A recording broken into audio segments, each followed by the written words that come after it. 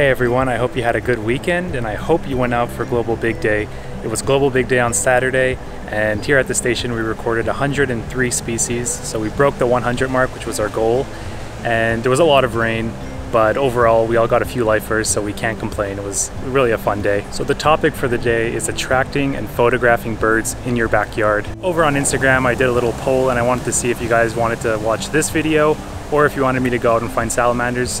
The majority chose this one, but I'll also do a salamander video hopefully later on in the week. Salamanders are great, so I really wanted to make a little video on them, and I haven't seen any here in Central America, so I'm gonna go out and I'm gonna try to find them, so stay tuned for that video. So the main theme for this video is really setting yourself up for success. There's no guarantee when it comes to wildlife photography, but there are a few things you could do to help your odds. I think for wildlife conservation and bird conservation as a whole, it all starts in your backyard. It's this nice open space, you can do whatever you want with it, and you can basically create a little mini sanctuary for some of these animals. So moving forward, I think it's a really good idea, not only to set up your backyard to get good photos, but also to do it just for the well-being of the animals. So let's get started on part one, attracting birds to your yard. I think the most obvious answer to attracting birds to your yard is just put up a feeder. And although that's part of it, you want to think how you can really benefit the bird. If you think about the general feeding cycle of the bird, it'll usually fly into your yard, feed on dry seed, and right after it'll search for water. So it'll fly off, then it'll keep coming back, and it'll do that back and forth for a couple hours until it's really hot during midday, and then it'll kind of search for somewhere to perch and rest for the hot afternoon. So if you want to hit the three most important things that all animals need, you'll need food, water, and shelter. And if you combine all these three, what you're doing is you're creating habitat. And that's the most important things that birds need, is habitat. Providing food will attract birds to your yard, but creating habitats will keep birds in your yard. And there's a really big difference. So if you're creating the right habitat, you'll get a wide variety of behavioral shots as well. You'll get mating shots, nesting shots, feeding, drinking, bathing, all these different type of shots that you might not get otherwise. So think about really creating this habitat. So these are the 6 steps that I use to attract birds back home in North America and here in Central America. Let's get into it. You might think that this is common sense, but if you're going through the trouble of changing your yard and adding elements, just like this woodpecker post over here, you want to make sure that you're taking advantage of that good light. You know, you have to dig holes and add things in the ground, and if you're doing that and you're going through all that effort, make sure you're in the right area in your yard. So just wake up early in the morning, see where the sun's rising roughly. What you want to do is position all these different bird attractants in your yard in the right spot so that when you actually go to photograph them, you'll have that nice golden hour light. So set yourself up for success and place everything in the perfect spot. And while you're placing everything, be mindful of your backgrounds. So something like this, you see I have a nice green foliage background. Don't put something you actually want to photograph the birds on in front of a fence or anything like that. Or if you do, make sure it's far enough away that the background will be nice and blurred and you won't notice it's a fence. But don't plant everything and then say, oh gosh, I have to move everything because the background sucks. So be mindful of your backgrounds. It can really make or break your photos. It's not just about planting trees and flowers, it's about really diversifying. So get things that bloom in early spring, summer, and fall, and that'll just keep a constant, steady flow of birds coming into your yard. And the most important part is plant native plants. Those are the ones that are struggling in the wild. They're getting overtaken by invasives and exotic plants. There's quite a few resources online telling you exactly what you can plant in your zone and area. Take a look into that. You'll be really glad that you did. The wildlife thanks you. So there's 2 options when it comes to providing water for birds. First one is a bird bath, and the second one is a pond. The easier of the 2 options is the bird bath, just because it's cheaper, it's easier to maintain, and it also is high enough off the ground that it protects from house cats. The pond, however, is more expensive and more work, but at the same time, it's a lot more natural, and you won't only be helping birds by building a pond, but you'll also be helping local wildlife. So you'll usually see frogs and salamanders, and then rabbits and squirrels coming in drinking. So creating a pond is a lot more work, but at the same time, you're going to be helping a lot more wildlife. What we built here was basically, if you look here, you can see it was actually a pipe. And we noticed on the surface of the ground, there was a lot of water building up.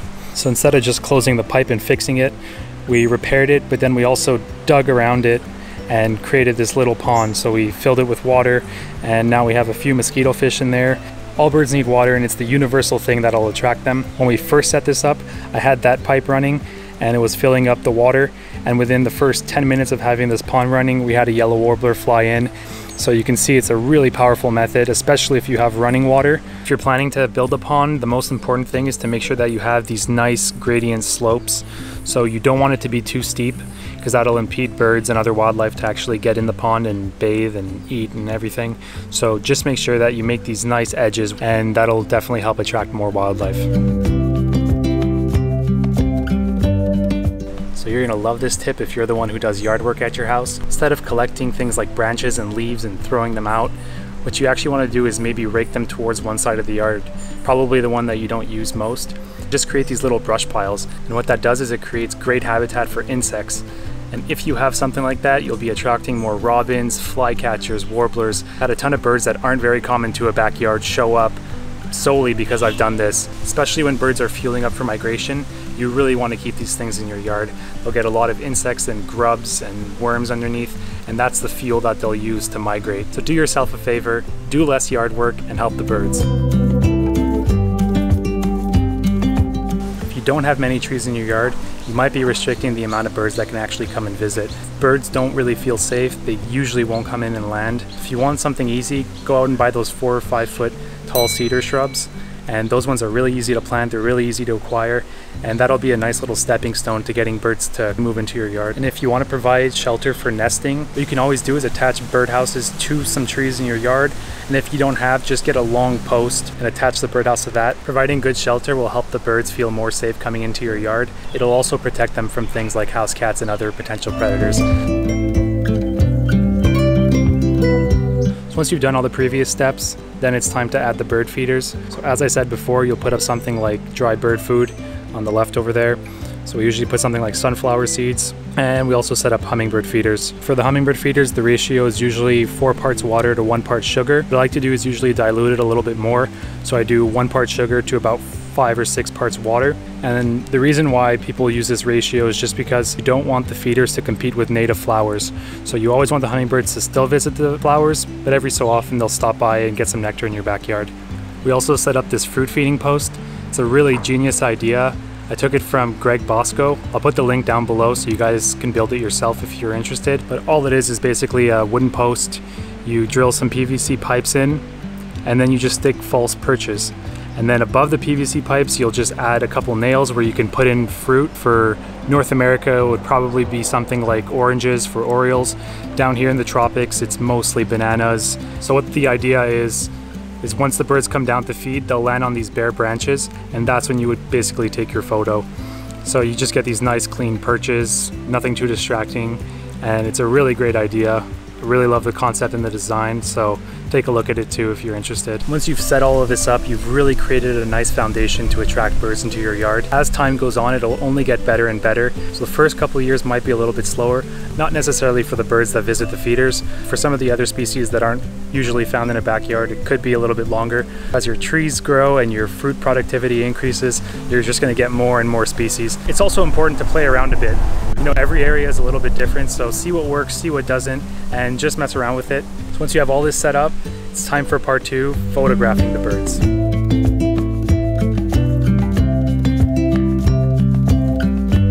Backyard bird photography, perches is the most effective thing you can do.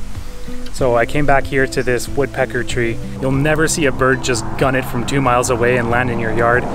What birds usually do is, before actually coming in and landing, they'll use a lot of different intermediate perches. So say for example, they're coming from your neighbor's house.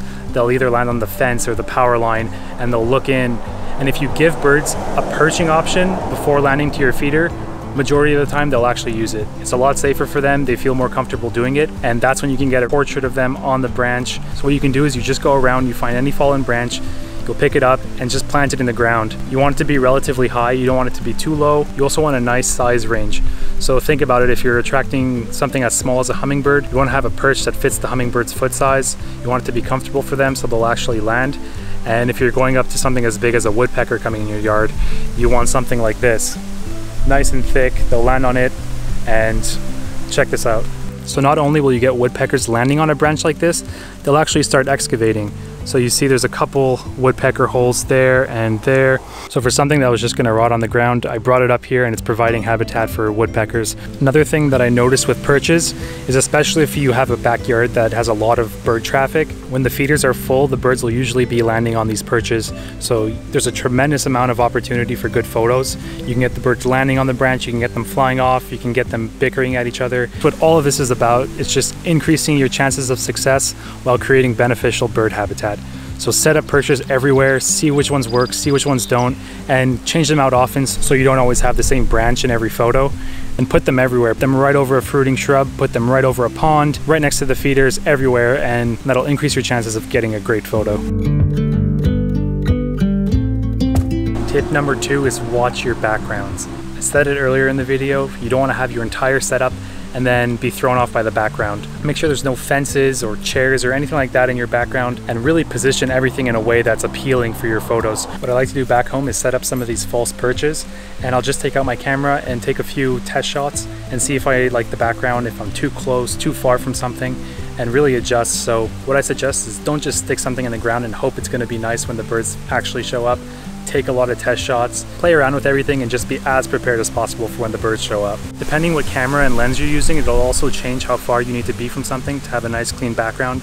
So something like a 300mm, you'll need to be a lot closer than something like a 600mm. The nice thing about doing this in your backyard is you get to do what you want when you want, and it's a lot of work initially to get everything set up and in the right spot, but long term it'll really benefit your photography. The last step to improving your backyard photography is have somewhere to hide. What this means is have something like a hunting blind or a photo blind, or even just photograph the birds from inside your house. If all your perches and all your feeders are close enough to your house, you can probably get some pretty good photos from inside. What we use here is basically there's a nice trellis here so the birds don't see you when you're inside, and when you're looking out, you can just stick your camera right through. You can photograph the hummingbirds, anything in the pond, so it's really a nice little camouflage. If you don't have any of these options and you want to do something similar, what I suggest is place an object where you're planning to photograph. So say for example, I want to photograph right here. What I would do is set up something like a chair or anything around that size, and I would just keep it there in one place. So when you're actually ready to go out and photograph, birds are used to having something in this area. Also wearing something like camo, t-shirts, pants, caps. So just think of things like that. The less visible you are, the more likely the bird is actually going to land and feed. So there it is. That's my guide for photographing and attracting birds to your backyard. If you think I missed anything, leave it down below. I'd love to hear other strategies of attracting birds to your yard. As always, thank you for stopping by. If you haven't already, please subscribe, and I'll see you on the next video. Bye.